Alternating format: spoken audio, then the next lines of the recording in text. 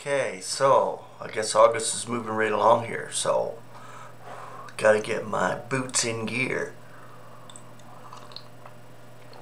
Omaha conference. We're actually leaving on September 13th, so that's not too far away. A couple of weeks away. Wow. We're sort of preparing, Jacob and I, like, you know, usually with us, it's always last minute, you know, out the door. Out the door, get in the car, let's go! But we have some preparations already in place. I'm thanking God that the provision's there for us to go. So, you know, that's one beautiful thing, that the trip is actually happening. And the hotel's booked. So, Seth Fahlenkamp, he has an update on his website. I'm going to post a link here today. Just because he has a schedule set up for the conference for the 3 days, or however long it is. And it's all set up, ready to rock and roll. And we'll get there. And we'll get to meet everybody.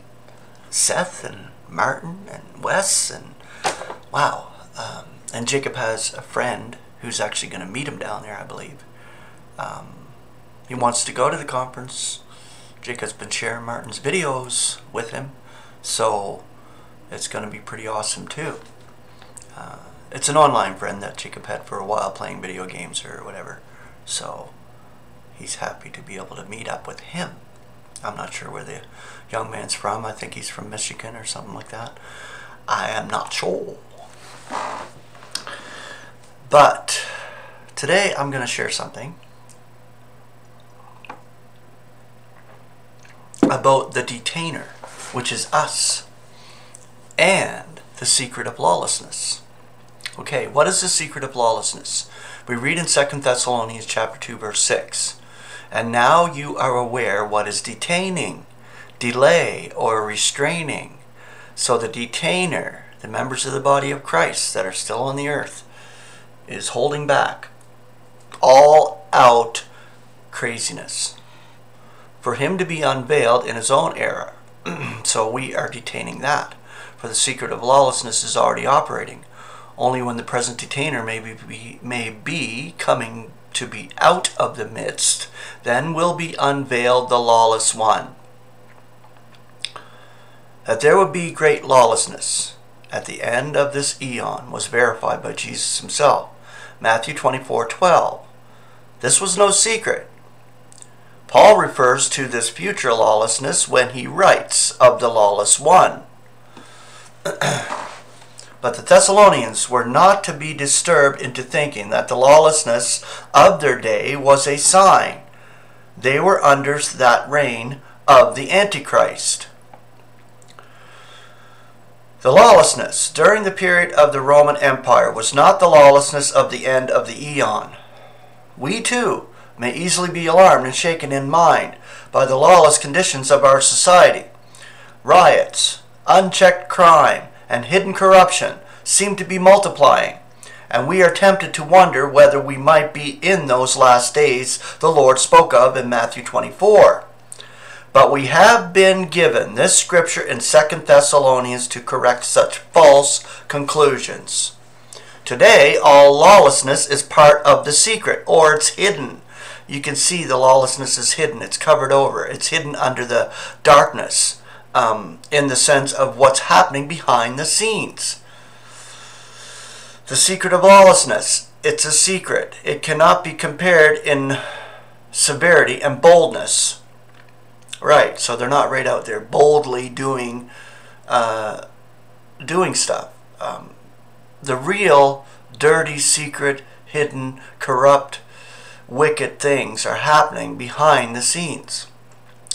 To that which shall accompany the lawless one. Today's lawlessness was never prophesied. The Lord never referred to it. It was a secret until revealed by Paul. The lawlessness would accompany the secret of Israel's callousness. Romans 11:25.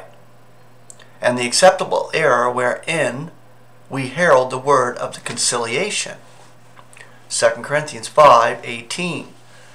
When the era ends, the present lawlessness will be succeeded by the lawless rule of the one who, as Satan's dupe, will deceive the masses of mankind through falsehood and unrighteousness. That false peace that's going to come in. That's part of the deal. That we don't see that yet, that false peace. Because we're still here. The Detainer is still on this earth, which is the body of Christ. No matter how frightening events may be today, we should be consoled by the truth of God's word, thanking Him that He prefers us for salvation, and that we can live in a day of salvation. The secret of lawlessness, which was already operating in Paul's day, is still operating. And in the light of what is to come afterwards, the multiplication of lawlessness under the lawless one, we may be thankful for the period of time in which the secret of lawlessness is operating. As for ourselves in these days, we are not to become disturbed or despondent, but to rejoice in the true Christ, who gives Himself for us, that He should be redeeming us from all lawlessness and be cleansing for Himself a people to be about Him, zealous for ideal acts. Titus 2:14. So there, that's a good little dealie for this Sunday. So yeah, go check out Seth Fahlenkamp's updated deal on the Omaha conference. I'm sure you have if you're going, but it'll be there under the show more links. As well, I do have a PayPal link as well if you want to contribute to this work in the Lord, and I appreciate it. I appreciate whatever anybody contributes. It's a beautiful heart-given gift, and I thank God for it. So, grace and peace. Have a beautiful Sunday.